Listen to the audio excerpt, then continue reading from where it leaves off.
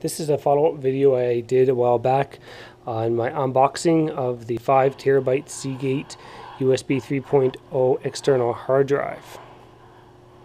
What I'll be doing in this video is opening up the case and removing the hard drive inside and installing it in a separate machine.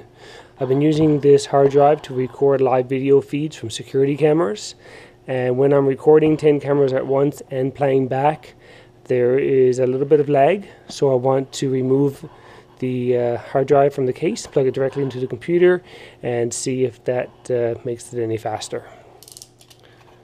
So there's no obvious signs of screws. I checked beneath this little indentation here, and there's nothing, so I'm going to lift up the feet and see if there's any there. No, there's no signs of screws there. At least not behind that one. Let's check the others.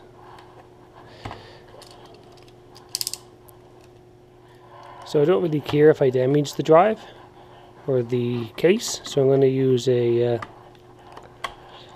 pocket knife and wedge it in between and see if I can pry it off that way.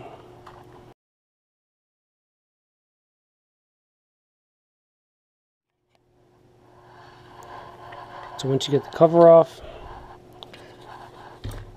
put some pressure here and this just pulls out. It's just in there with rubber pieces right here. Those rubber pieces just pop off, and then get your screwdriver.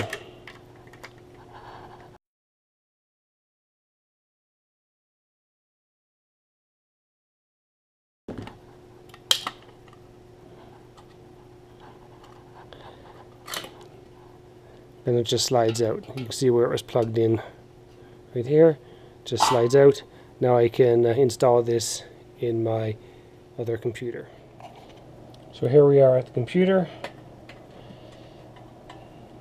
Got my connections here, and I got my power source here.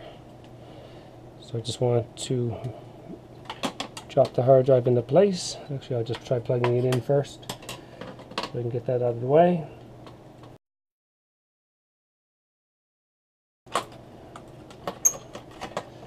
And then there's a slot for it right there.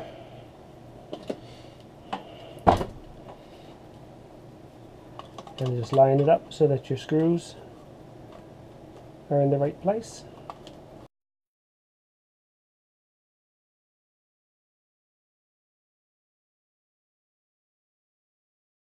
So I'm unable to gain access to the last screw hole in behind here.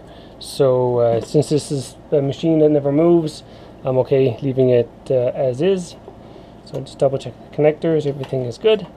I'll put the cover back on, plug it in, and I'll be good to go. When I turned the computer back on, it didn't recognize the new hard drive, so I had to reformat it. However, when I did get my security camera software up and running again, it worked perfectly with no performance issues. So that concludes my video. Please don't forget to subscribe.